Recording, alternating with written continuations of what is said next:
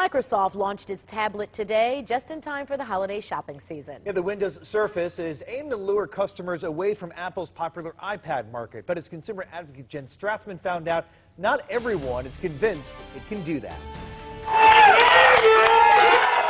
Microsoft is certainly excited, and so were dozens of people who waited in line for hours to get its new tablet, Surface, at a pop-up kiosk in Beechwood Place this morning. About 9 o'clock we got here, so we were surprised as many people as were here already, and we were more surprised even more, so that's a good sign. The tablet features a new operating system, Windows RT, which is not Windows 8, as well as touchscreen and two kinds of detachable keyboards in different colors.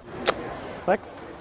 Now you can start to watch your movie in the airplane. Microsoft is pricing the Surface tablet at $499 for a basic model with 32 gigabytes. The keyboard will cost you an extra $100.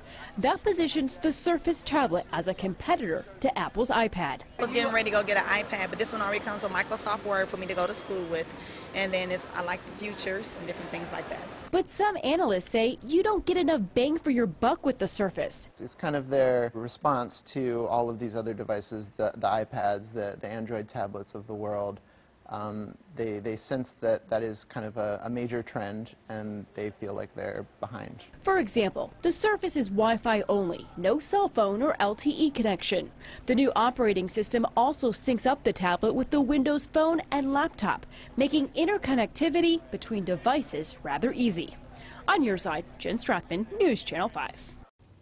Well, Microsoft is also rolling out its new Windows 8 operating system over the next several days. Yeah, the familiar start icon in the lower left corner is now gone. Instead, it features touch tiles on the screen to connect to apps that light up with the latest data. We have a demo of it, by the way, online at newsnet5.com.